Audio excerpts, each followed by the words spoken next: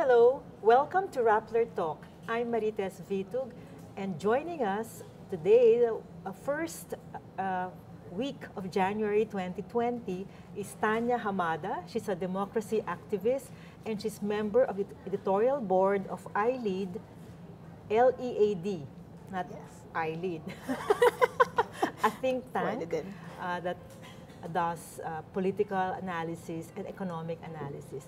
We will be talking about the outlook for civil society groups in the Philippines in this coming year. Welcome, Tanya, to Rappler Talk. Thank you, Marites. Thank you for making time. Maybe let's take off from the recently released index, which tracks the sustainability of civil society organizations worldwide. And the findings for the Philippines are that generally we decline in terms of advocacy, in terms of the narrowing of civic space. So maybe, why is this so? And maybe you can compare or give us the context for this ranking of the Philippines. So I trust you're talking about the CSO index. Yes. So I would imagine when you talk about indices, they usually measure what you'd call the average or the norm of a civic space in a country. And I think this study was done in 2018, but it covers, I think, to date around 80 countries. Yes. So the index you're talking about is for Asia in general, Southeast Asia and Asia. And so the one for the Philippines says we've declined, but it also says that we're the highest in the region in terms of what they are measuring. So the 5 components would be advocacy, financial sustainability, infrastructure, I think, of CSO, legal environment, and then I think what's the last one. In any case, what it says about it is that even if the index shows that the Philippines still leads in terms of CSO sustainability, meaning how sustainable is a CSO in the long run in a country's space, in a country's democratic space, the Philippines is doing quite well. But I think that's not what's surprising. I think we should expect that we do well. We have been called the CSO capital of the world. We have innovated so many movements and pushbacks and ways to express community protest. But what is maybe worrisome in the index is that the declines show in areas where it is an instinct of ours. So for example, protest. Why would it decline when it's a natural instinct of organized Filipinos, groups and individuals to protest? I think that is something to look at. Another thing that you can look at in the index is the decline in terms of financial viability. There is a threat to the long-term financial sustainability of those who choose to work as organized groups outside of government. So these are the 2 that I would imagine should catch your attention and that should drive our discussion about what to expect for CSOs in 2020. But financial sustainability has been an issue for some time. Yes, it's not new. But as you said, our instinct to protest, that's where the decline can be worrisome. Or so is this because of the threats by Duterte? Apart from the threats of the president, what factors have impacted the CSOs and their capability to do protest? I think the capability will always be there. I think this is something that is, as I said, inherent to Philippine organized groups. I think there are 2 factors probably. One is that yes, there are a lot of threats. This may not be threats in terms of institutional to CSOs, except for, there are pockets of targeted institutional CSOs. But it's both a threat on individuals, leaders that are identified with groups that would protest. So it does have a damping effect on the viability of protest as an action. But also because I think in the history of CSOs in the Philippines, we have evolved many other areas of struggle aside from protest, all non-violent, all very creative. We've engaged government, we've done service provision, we've done, policy, we've actually influenced policy.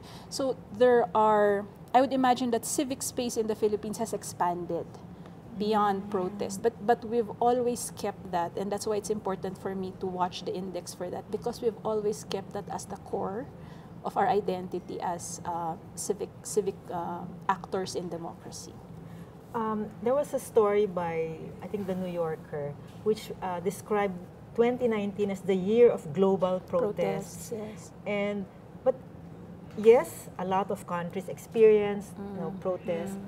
And in the Philippines, we barely had momentous protests, or we did not really feel the impact of protests. So do you think, as one commented, that been there, done that? Is it a failure of the CSOs, or? No, I think, again, it's context-wise. I don't fear that we will not protest when the need comes to protest. Just recently, and I'm being very, what we call this, apartisan or non-partisan about the comments, meaning there are movements that come out and protest. For example, Angkas. That was a pushback when needed. You have the dance craze that happened last December by the song of Sarah Geronimo, that started as a protest of volleyball players who were not allowed to play in front of the store of Aling Nelia. So they decided to protest with the song. So it's in our blood, but I think you're right. We did not have a national, massive, organized protest because I think it's not yet there. We're not yet there. But if the push will come, if the push and the closing of civic space happens, it's natural. They will push people towards that area. It's inevitable. Another thing probably to comment on is that historically, we've had several massive, successful protests. So it's not a failure. In fact, I would probably credit the stable and high scores of the CSO Sustainability Index to the historical fact that it has been now ingrained into our DNA that civic space is essential for democratic space in the Philippines. So I think that right now, that muscle hasn't been exercised yet. I am quite confident that muscle is there. I am not quite confident that we are as organized or that we can organize in the usual way for it to be exercised again. So all of those are things that we can watch for in 2020. So actually, we're not looking at traditional movements anymore. Yes, and we have to be more innovative. But you were earlier, Tanya, you talked about, before the interview, you talked about factors, or what factors will impact the CSOs for 2020, or how do you think this will shape up in this year, the CSOs and the protest movement? We can start with where we left off. The conditions are probably not yet ripe because I think this is a time where mga CSO kailangan natin bumalik sa komunidad. We have to go back to the community. We have to relearn that DNA and recalibrate what does it mean to be the organized groups for the community. Our communities are evolving. They are no longer only geographic based. We have social media. They're not only issue based. We have marginalized, new types of marginalized groups, economically marginalized groups. So communities are evolving. I think one of the biggest themes that NGOs will have to recalibrate and work on sa 2020 is balik tayo sa komunidad. Balik tayo sa kung saan pinanggalingan ang pag-oorganisa. That's where I think that's one big theme. At umalis ba ang mga activists? I mean, they've forgotten the communities? Activists have never left. Organized civil society has evolved over time because syempre as CSOs hindi ka lang taga-organisa ng community, kailangan din magpalakas ka ng institution, become financially viable, become organized, become articulate, become engage the processes of government. I mean it's a big ask, especially in the Philippines na sa tingin ko ang mga CSOs normally take up the space when institutions are weak. So service delivery, articulation of policy, advocacy, lobbying. I mean, pag mahina ang gobyerno at hindi niya napapakinggan ang mga tao, the CSOs step in to try to bridge, and that work needs a lot of organization and capability building. But it needs to again strengthen the core where it came from, which is yung, ba't ka ba nag-organisa in the first place? Di ba? Meron kang pinaglalaban. It's for something for the community, and these communities are changing. So it's that space where we will evolve in 2020. There are a lot of new exciting communities, LGBT, climate change, the indigenous peoples movements will definitely have to come back in 2020 because of all of the threats to indigenous peoples' ancestral domains.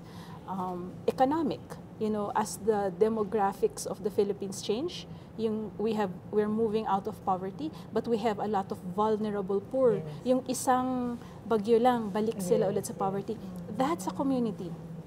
See, you have to speak for them. You have to organize. You have to relearn the ability to be the bridge for those articulations. So yun yung isa, communities, that's the first.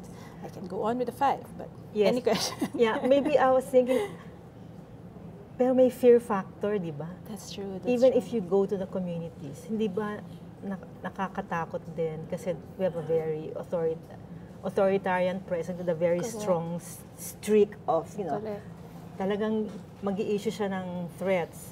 So, how do you fight the fear in the communities?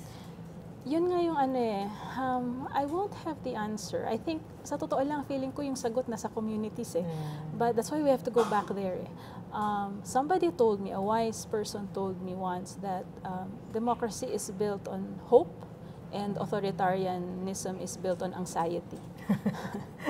So, if you want to seed hope, you have to, start to rebuild the institutions of democracy and vice versa. To build democracy, you have to start seeding hope. So, feeling ko, pero tamang sabi mo, the fear is real such that I think the second of my things to watch for in the year is that the vanguards and the individuals will bear the brunt. Parang ako, I'm fearful for that, but I'm also committed, I guess, to know that we have to help. We have to support those who will be the vanguards and the individual activists who will actually, start the spark. And it has been continuous. Our news is filled with, all of these individuals who, despite all of this push from the government, keep, being the vanguards of holding the line, as you call it, or pushing for change. I think we have to be very, very cognizant in 2020 na tulungan natin sila. Kilalanin natin sila, alamin natin what they're doing, because that's the second thing that will affect our space. One point lang there is, dyan tayo kakaiba sa Hong Kong. Kasi in Hong Kong, deliberate sila na leaderless. Correct. So in a way, it has posed a problem kasi if the government wants to speak to the movement, who are the leaders that they need to speak with? So meron ding palang disadvantage kung leaderless. So dito naman sa Philippines, as you said, identified na. Whether kung sila talaga ang leaders or not, basta identified na sila. Yeah, diba? Okay. So ano yung third na sabi mo, these individuals will bear the brunt? Ano yung third na format? I think the third is linked to that again. So these are all linked actually. I think the biggest battle will be the battle for truth.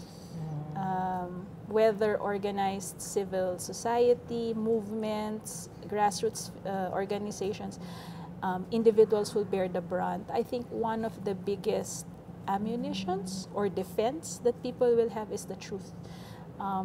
Again, I don't have the answer. I do know that so many groups are concerned with how do you battle disinformation, how do you make the playing field equal in the battle of ideas, diba? Parang feeling ko naman kung tanungin mo, ayaw naman nila ng diktadura eh. Ayaw naman nila ng strongman rule eh. Ang gusto nila mapayapa, maginhawa na buhay, may oportunidad for everybody, but the truth of how you get there and the truth of what the government is doing has to be available. The truth of all of the accusations against, civil society organizations, or the closing of civic space, or the monopoly of what narratives. Parang ako, that is not going to help civic space in 2020. So I think the biggest fight will be it's the battle for truth in 2020. So dapat ang civil society groups should really be very active in fighting disinformation. Dapat din, as one NGO leader told me, dapat may positive trolling ang CSOs. Okay, may positive Pwede ba yun? trolling. Kasi you use daw the techniques of That are the used. trolls, but without saying lies, without the fake news, but very immediate ang response at saka focused ang messaging.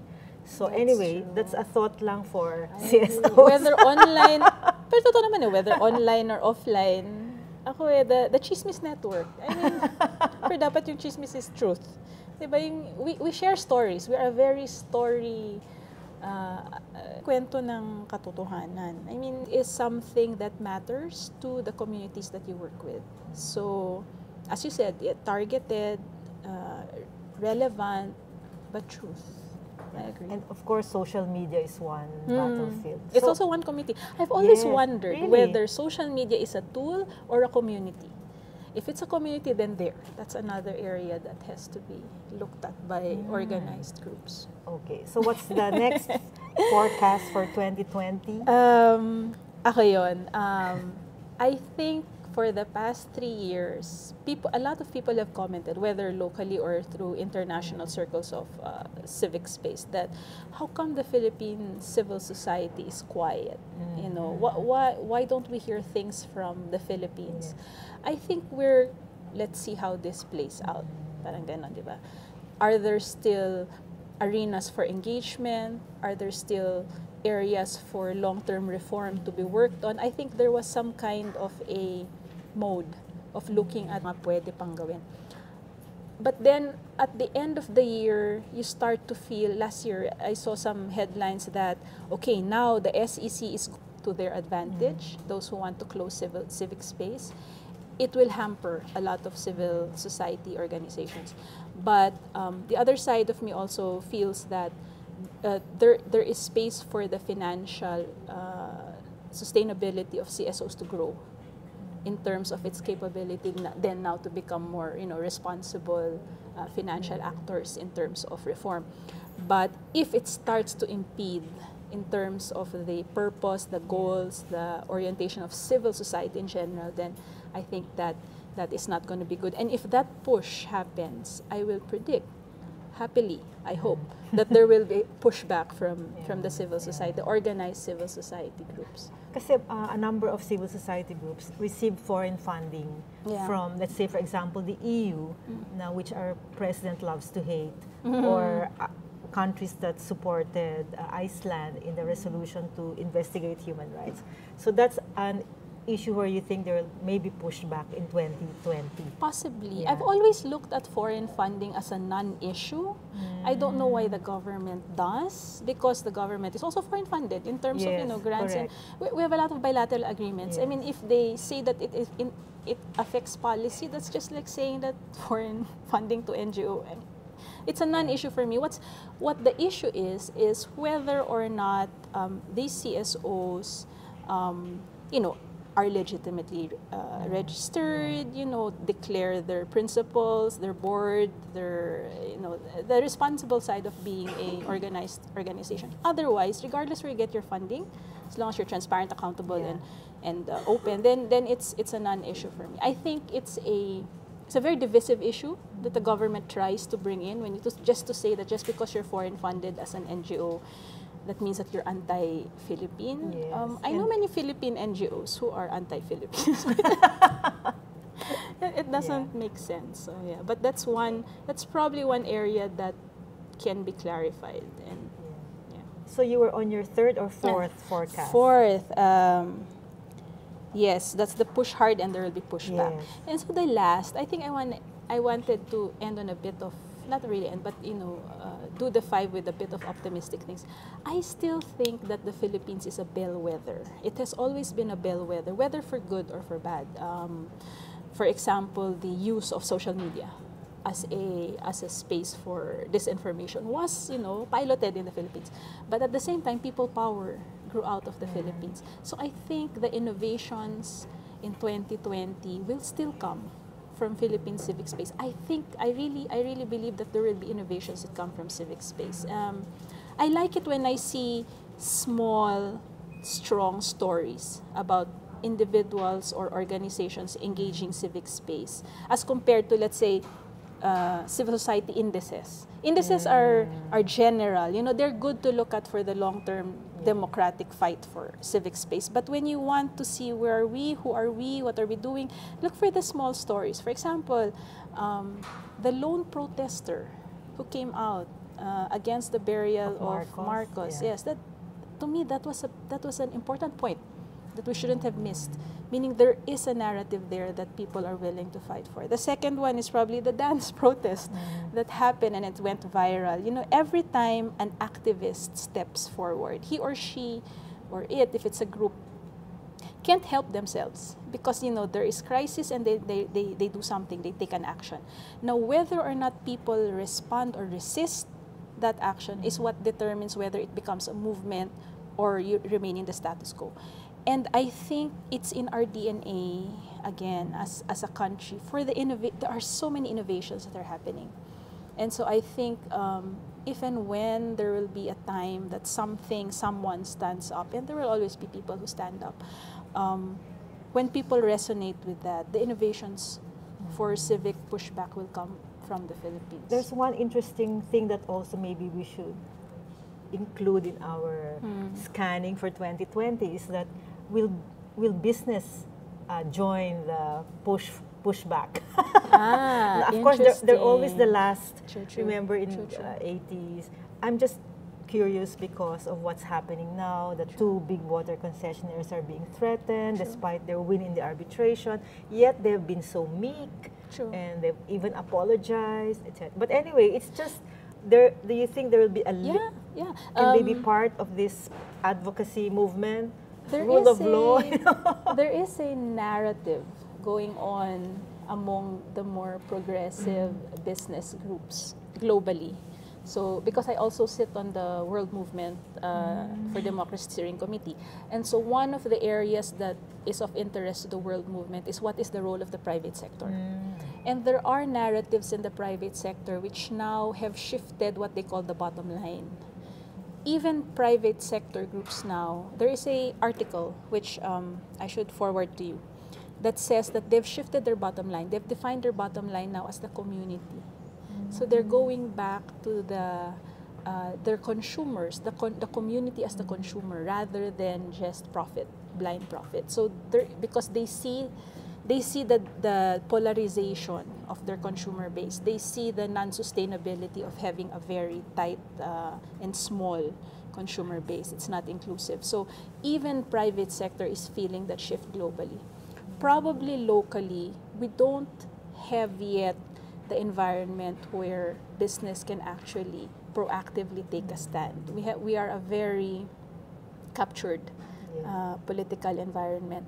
Small local business groups who have now shifted their CSR, social responsibility, away from just service provision to actually start to talk about long-term democratic ideals, dialogues, discussions, policies. So I think there is a possibility. It's a Philippines. It's at least there's something to look forward to in I am 20 years. You're a DHO, a die-hard optimist. That's true. So, and to our viewers and listeners, we will continue, especially in the civil society sector, will we be able, from the community till